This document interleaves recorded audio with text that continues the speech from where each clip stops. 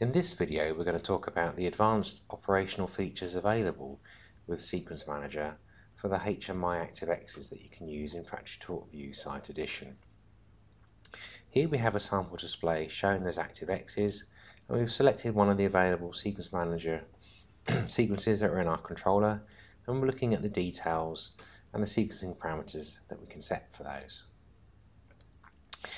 So let's set some values for our sequence and run our sequence, and then talk about some of the advanced features available, such as pause, auto pause, and active step change.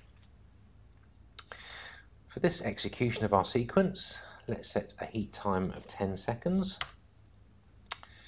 and a powder charge amount of 50 kilograms. We'll set a batch ID for our execution.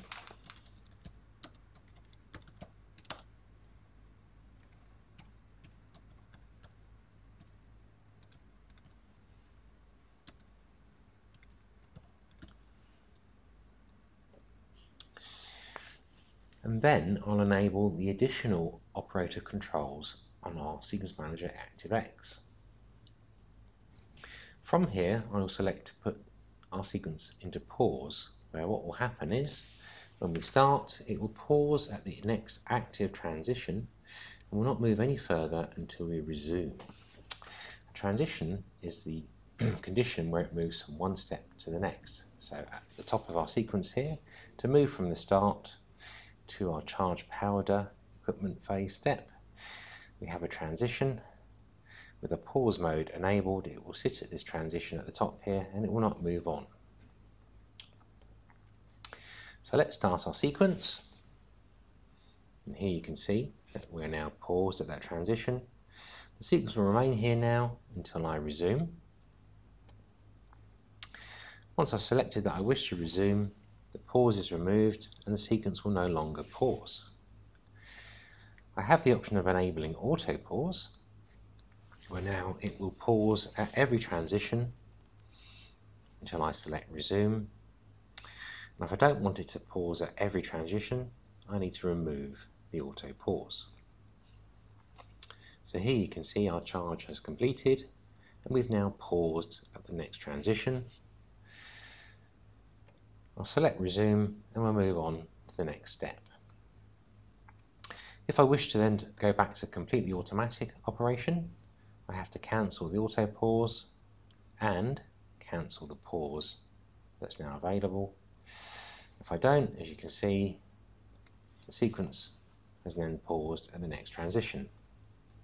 So let's resume to our next step and cancel the pause.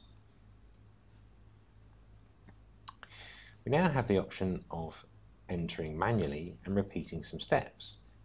So let's enter into manual mode.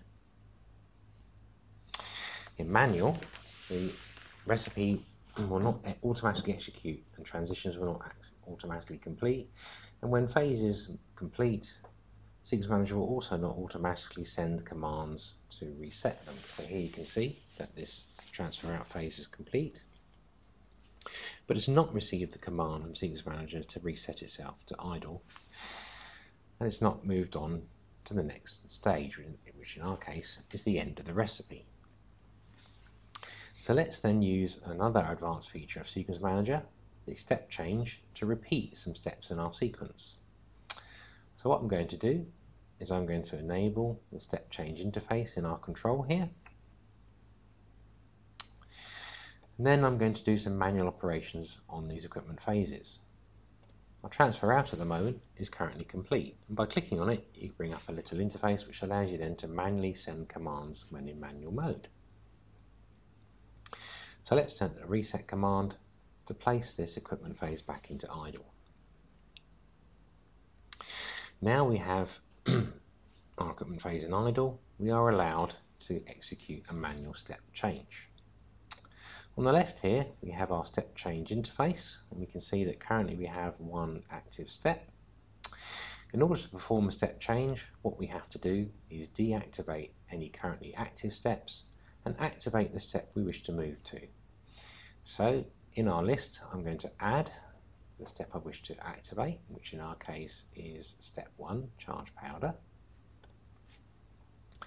Our interface then updates to show us that this is the step we'd like to go to, but it's also warning us at the moment that we can't go to that step without deactivating the currently active step.